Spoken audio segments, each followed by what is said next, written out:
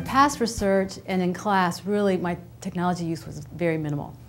A couple years ago, however, I tried to incorporate technology into the classroom by videotaping local business leaders and incorporating their insights into my organizational behavior class. And the only way I could do that is because I went to ITC and Cindy Edmonds taught me about making movies, editing them in iMovie, and inserting them into PowerPoint. Michael Burke also helped me, was very patient in teaching me how to use Smartboard, and I managed to pull that off and put together, I thought, a pretty good class with video and music incorporated into the lectures. The work in the lab has been fairly low-tech up to this point. I used videotapes and had very poor sound quality because I got the sound off of video cameras. And it was very limiting because I could not code the data very well. Even the video was poor, and it just wasn't working very well.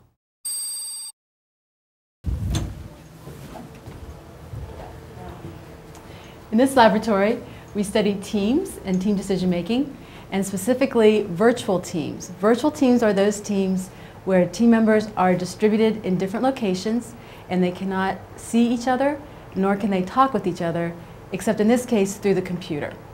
And so we have the lab set up right now to study virtual teams. What we see here are two workstations. In this room there would be one member from each team. The member on the west side of the wall is the blue team, and the member on the east side of the wall is the red team. We also have another workstations in this room.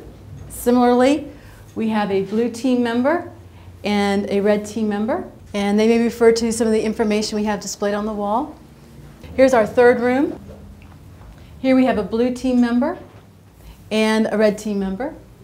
So we have, again, a team member from each team in each of the three rooms, and each room contains two team members. Before doing the research on virtual teams, what we did was some face-to-face teams, and the lab had a completely different structure at that time. At that time, team members worked in the rooms, but they only worked at the tables. So they worked at the tables face-to-face, and we provided them with what we called the information board, and here's an example here. The information board was where the team members could display their information and attempt to integrate it and show it visually to one another so that they could each understand how the other was thinking about the task. Now we have it set up so that the teams can perform the activity they did on the information board on the computer so that they can display their information to one another, and by that way they can share their information in a systematic way, and they can structure it and hopefully therefore make better decisions. My increased need for technology came as a result of getting a grant from the Office of Naval Research. The grant was to study virtual teams and how they make decisions. What we know from the research is that teams tend to make decisions by discussing what information is held in common, as opposed to the information that is uniquely held by experts. And on expert teams, you really need to extract that expert information in order for the team to make a good decision. So this research is all about trying to help teams extract expert information and to discuss it in a way that leads them to the best solution. In order to do this research, though, I needed to be able to video the teams. I needed high quality sound because we're going to want to process and analyze how they talk to one another. I also wanted to have a condition where I had virtual teams where the team members were interacting with one another over the computer. And I needed to have an interface for that. I needed to capture everything that they did. And I knew nothing about any of this stuff. Nothing. And it was really wonderful to get the grant, but then once I started to think about it, I almost got panicky. It's like, how am I going to pull this off? And so as I became a little bit more anxious, I decided the only solution would be to go to get some ice cream to calm down. And when I did that, as I walked into the ice cream shop, who did I see but Alec Riedel?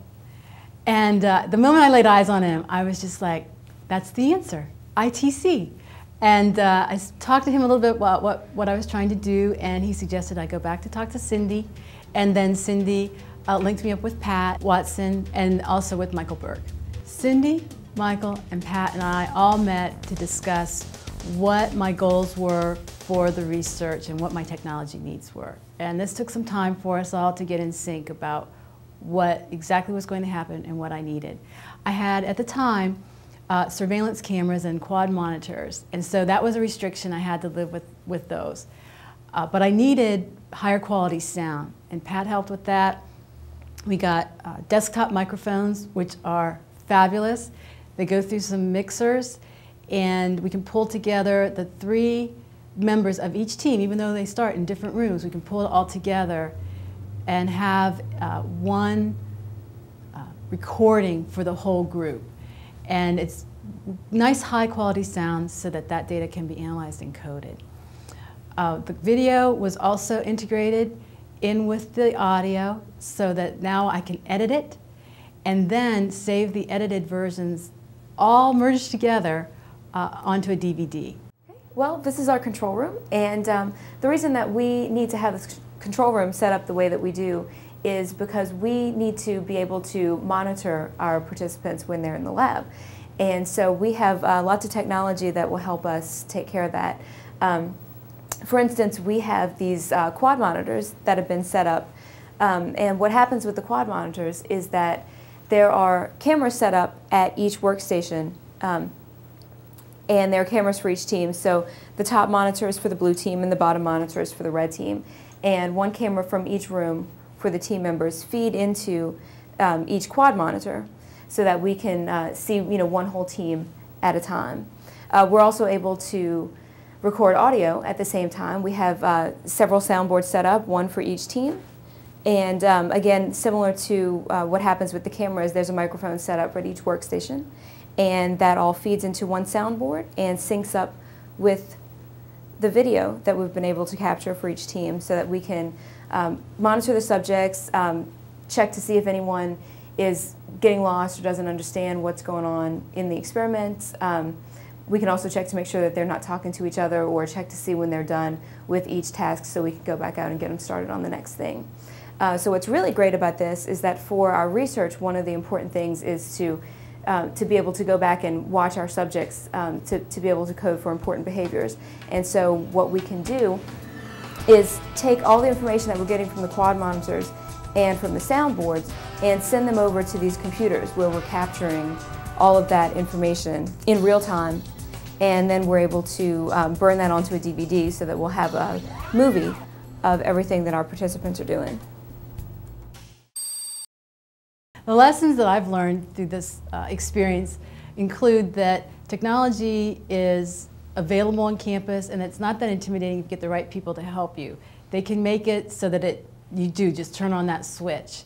So they can make it easy. And I learned that the Innovative Technology Center and the Technology Evaluation Group are wonderful resources on campus. They're all part of the Office of Information Technology, and they, in my opinion, seem to be able to answer any technology question that I might have, and I feel confident that if they didn't know the answer, that they would be very helpful in guiding me to the proper resource on campus. And so what I would suggest to other faculty members is that they be aware of the fact that these groups exist, and that they might consult them before they prepare a class or in preparation for a grant. I might next time look to them for their advice before I prepare my grant, and I might be able to put forth even a more competitive proposal.